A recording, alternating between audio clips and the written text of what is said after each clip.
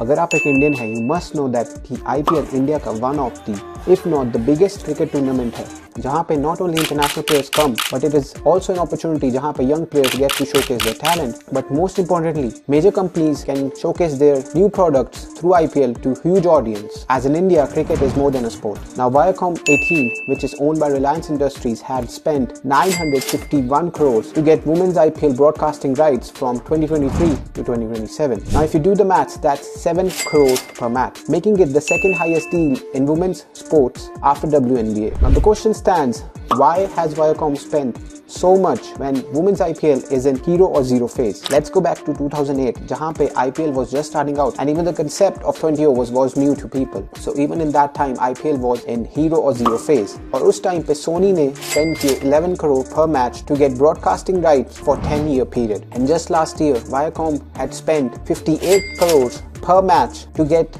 just the streaming rights, while Disney Hotstar had to pay 116 crores per match to get their TV rights. So you could say that Viacom is playing it smart and making early move in women's IPL. एक महीने पहले ही, when there was a match between India and Australia, all the stadiums were filled. Although tickets were free, लेकिन most of the stadiums were not in the center of the city and people had to face huge traffics just to get there. Even that match received 11 lakh viewership in OTT platform, making it the highest viewed match of 2022. Reliance could very well stream women's IPL just like how they did FIFA World Cup 2022.